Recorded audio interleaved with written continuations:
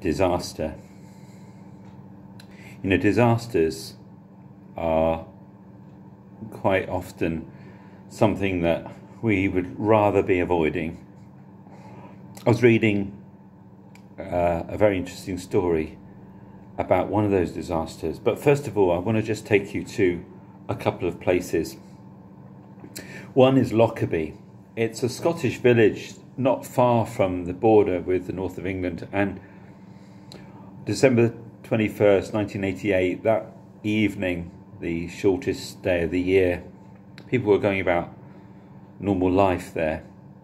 They heard a very, very loud noise, and what they didn't expect, which was completely unreal really, was a Pan Am jet, a plane full of 259 people crashed on that village. It was a terrorist incident. 11 people died on the ground. Aberfan is a name that some people might not have heard of. It's a small South Wales mining community. In 1966, one morning at 9:15, a huge slurry, all the waste, colliery waste from the mining industry that was piled up on the hill above the town, slipped down, became quite liquid, because underneath it was a spring of water which had so absorbed into the colliery waste that the whole thing became unstable. It slid into the school. More than 100 children died on that morning. Now, disasters are horrific things and things that we would much rather avoid. I just want to take you to Acts 28. And a disaster, but the amazing thing is that there's something that turns around. There's 270 people involved, as with Lockerbie, which added up to 270 people who lost their lives. Well, this unusual story is where the Apostle Paul is involved and really looking to God for guidance and help in the midst of a shipwreck that's happening in Acts 27. 14 days without any sight of the stars, and over in the middle of a vast storm.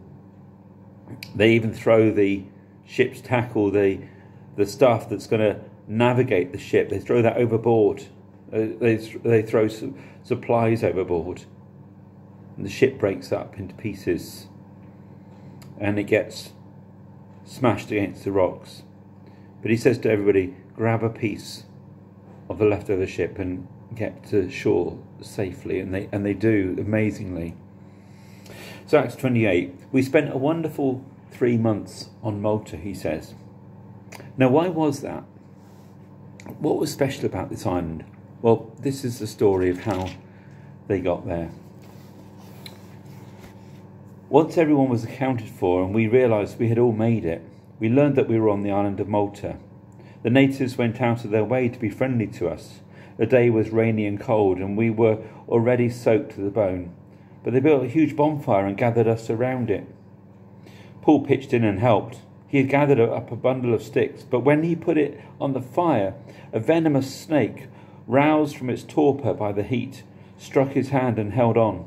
Seeing the snake hanging from Paul's hand like that, the natives jumped to the conclusion that he was a murderer, getting his just deserts. Paul shook the snake off into the fire, none the worse for wear. They kept expecting him to drop dead, but when it was obvious he wasn't going to, they jumped to the conclusion that he was a god. And then it goes on to explain how they minister and reach out to the sick. So that lovely version that's from the Message gives us a picture of the outcome of this shipwreck, what looks like a total disaster. And we know that disasters can be absolutely heartbreaking. It's clear that Lockerbie and Aberfan are very much in that category. We see a complete disaster, and yet this situation turned around. And Paul comes into Malta, and actually the islanders show unusual kindness, and he and his team bring healing and restoration Now, one of the questions we might have about disasters is, okay, well, Lockerbie, was there anything that good came out of that? A town that was devastated, bits of wreckage and bodies scattered over the fields in the vicinity of a huge area. The fuselage came down on one of the roads, enormous crater. The cockpit much further over. Heartbreaking stories of people who came to find the leftover bits of presents and items and suitcases and clothing and people. And the relatives came who'd lost people. They came to that little village. The name sticks in my mind. It's part of my growing up history of one of those places that will forever be associated with a disaster. There was a priest in that village. Now, what's interesting, Father Keegan's was a man whose life had failed quite a lot. He was, unfortunately, an alcoholic, and he'd messed up other people's lives, really, and had been a pretty poor priest. But he came to Lockerbie, began to settle, and actually things started to straighten out in his life. The people welcomed him. That man whose life had been such a disaster in many ways, when it came to this disaster, was a leading light. The first man to move back into his road as it got restored, to rewrite the script of this broken-hearted village. Father Keegan's used to receive and welcome people who came, and as did others, the relatives who came. One of the relatives came and got involved very early on. Actually was allowed to apparently stay in the police station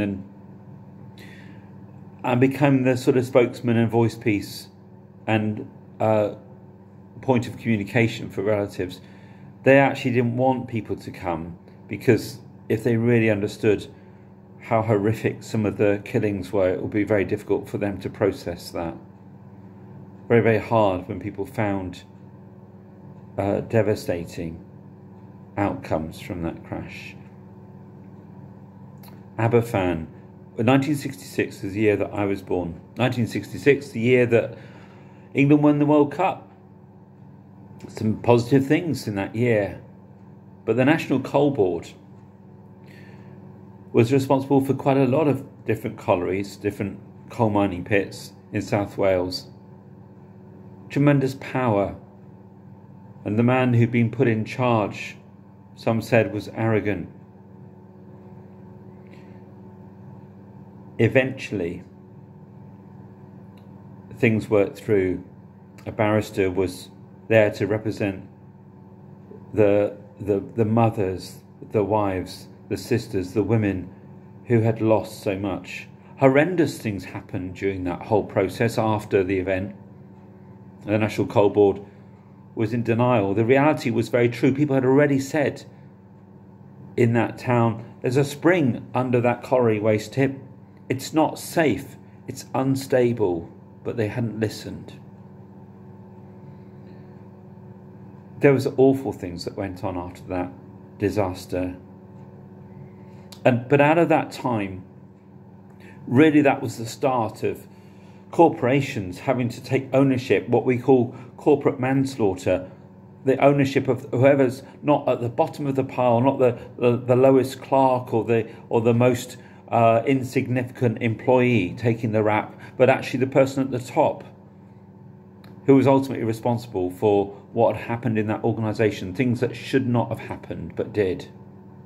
South Wales is unusual because mining towns are within a mountainous area, so the colliery tips have been put on hillsides, on higher ground above the villages. And if you go to that part of Wales, you'll see quite frequently the housing is on the side of the hill, slotted in, and the coal mining entrance to the pit might be at the bottom of the valley, but the waste was put at the top. Now, I'm not an expert on mining, but what I do know is that a lot of injustice happened. And it's taken a lot of time to work through that for people. A lot of things were done against them, which were deeply unfair and very unrighteous. 2 people were accused of being responsible for the Lockerbie bombing. One of them finally was brought to justice and was released back to Libya when he was dying of cancer, and that was seen as a bit of a heralded victory by Colonel Gaddafi. Of course, people felt very differently. You know, people said to Paul, justice has not allowed him to live. He's a murderer.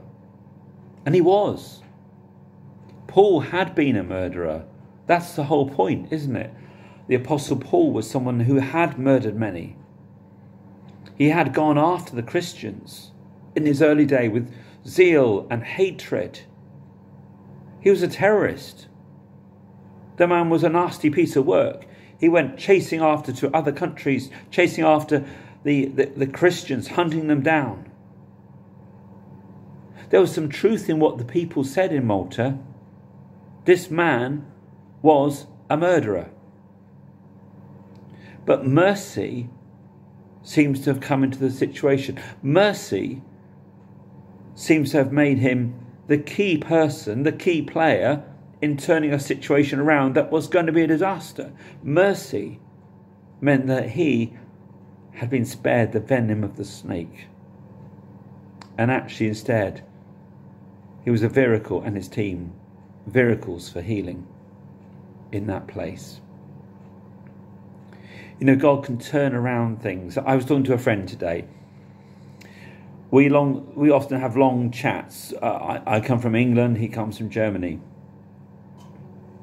Our parents went through the Second World War.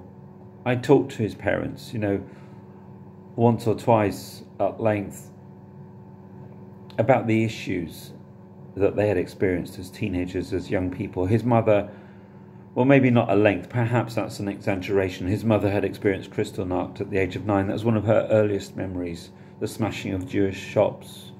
His father had pulled the bodies out of the rubble in their German town as a teenager. My parents had experienced the air raids, the war.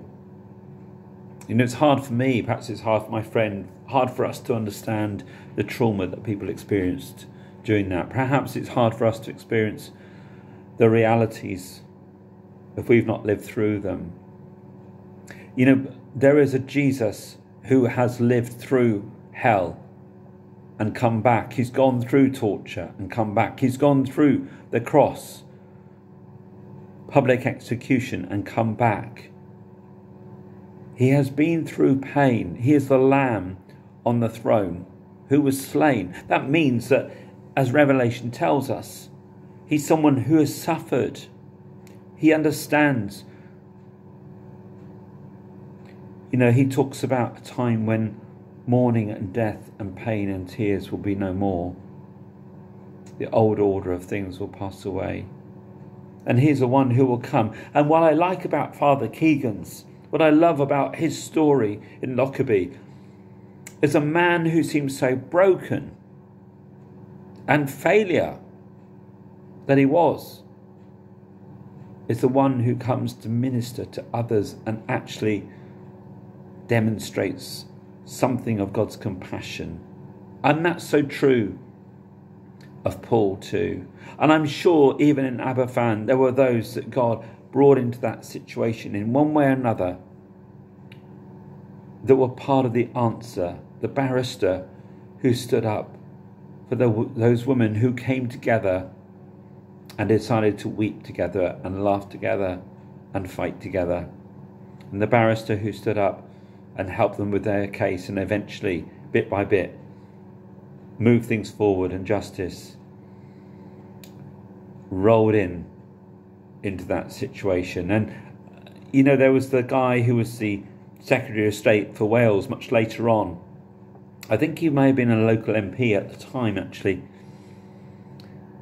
And One of the first things he said when he came into office as Secretary of State for Wales was that he arranged that the money that had been taken from the charity that had been raised for the village, and that money, a third of the cost apparently of getting rid of the spoil heap, that money was given back to the village. There were so many injustices that happened. That was just one of the things that got put right afterwards. And there were others that got put right and resolved. You know, Jesus comes to resolve and put all things right at the end of days. He comes to restore a different order. He comes to put in place new legislation that reorganises history. He comes to redeem and make wrongs put right. He's very much the Aslan lion that C.S. Lewis talks about. He's the one who gets rid of wickedness and injustice and darkness. He turns our winters into spring. This is the one who can change disasters and bring hope and even justice where we can't see it happening at the time.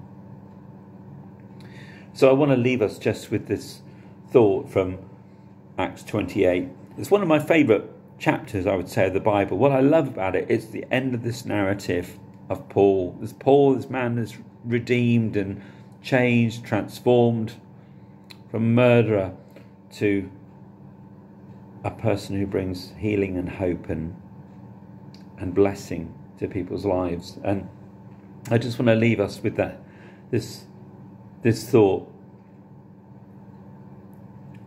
He comes to speak to